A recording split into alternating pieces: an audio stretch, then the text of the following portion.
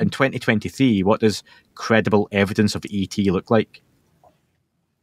Well, I think I don't actually know, for the simple reason that I don't know what an ET might look like, which is also a really boring answer. But I mean, what I would want to see are observations, again, made with instruments that were calibrated for the purposes that they were being used for.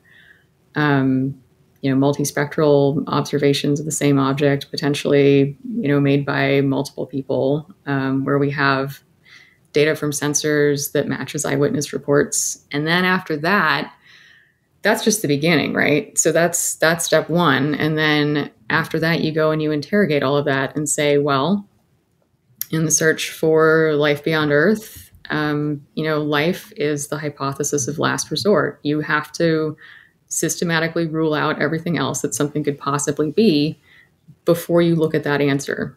And so, what else could this possibly be?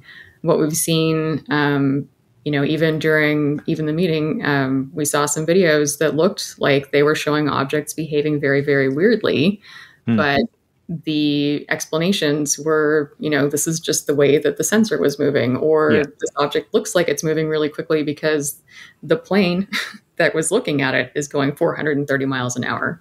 So that, the sensor is moving really quickly.